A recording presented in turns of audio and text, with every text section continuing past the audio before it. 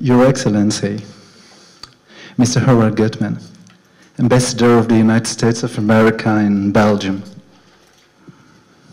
It's a big honor and above all a big pleasure to welcome you in our school. Our school and its students, all these young people who cannot stop looking at you. Morocco, Pakistan, Algeria, United Kingdom, Italy, Rwanda, Romania, Congo, Canada, Macedonia, Iran, Lebanon, Kosovo, Israel, and finally Belgium. All, without any exception, are home here. Welcome to Serge Creuz, Mr. Ambassador. But also welcome to Molenbeek. Welcome to Brussels. Welcome in our school. And for today, welcome in your school. Yes, you are home here.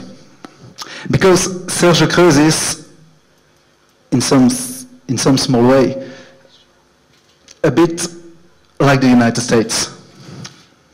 Students coming from different parts of the world, with different cultures, are joined us here in this school. They live together, respect each other, and the differences make them even richer. Every day, this mixity allows our school to grow. And it is the same mixity, Mr. Ambassador, that builds your country. Okay, the floor is yours, Mr. Ambassador. In my first 8 months in Belgium as the U.S. ambassador, I have not been a stranger to this high school, to recent first-generation, second-generation immigrant communities, to the Muslim communities in Belgium, or to Molenbeek. Why are we spending so much time together? I have given talks to universities at Louvain and Louvain. I've given a speech to thousands of Belgians in front of the King and the Prime Minister for Father Damien. I've given speeches to the Harvard Club and the Yale Club.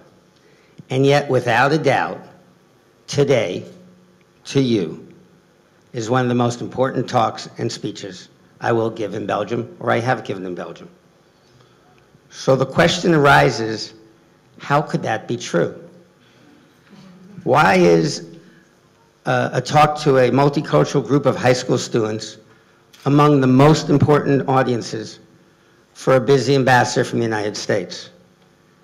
And the answer to both these questions, why we're spending so much time together and why you, in fact, are the most important audience, is that together we are building the future. And together we are building the future for the entire world. Because for far too long, my generation has built a world with too much distrust between people of different backgrounds, too much distrust between people of different nationalities, too much distrust between East and West. And that distrust and that misunderstanding has sometimes bred violence. That violence has sometimes bred war. And in any event, it's led to prosperity for very few. Not a real good picture. In some countries today, people are making judgments about people in other countries that they have never met or spoken to.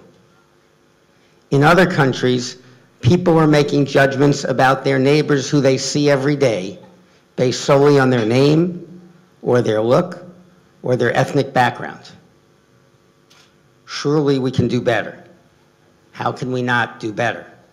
This group has a unique opportunity to build a more peaceful and prosperous future. One based on our shared brotherhood, on truly our shared values, and on our shared hopes for the future. Now, does this group really have that unique opportunity? Or does this guy go around and say that to everyone? Here is where the hope lies. You are, in fact, the true ambassadors.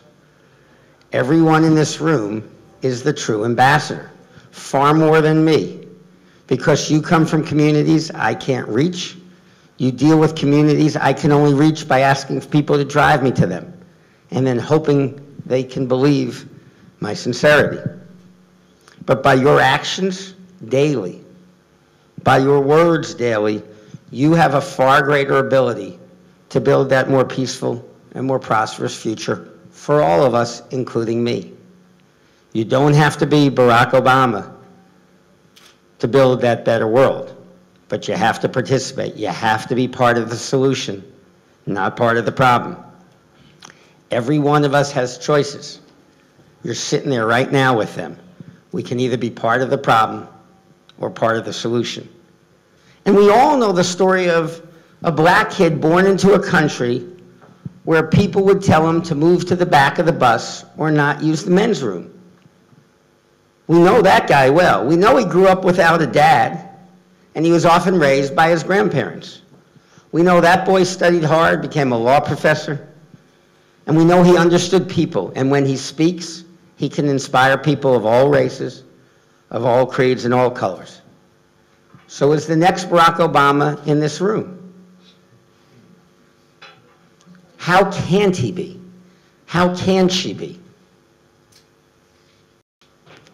And Belgium offers free university. You can go to Leuven or Louvain-la-Neuve, or you can go to Kortrijk, or you can go to Namur, you can go to wonderful schools for free just by trying.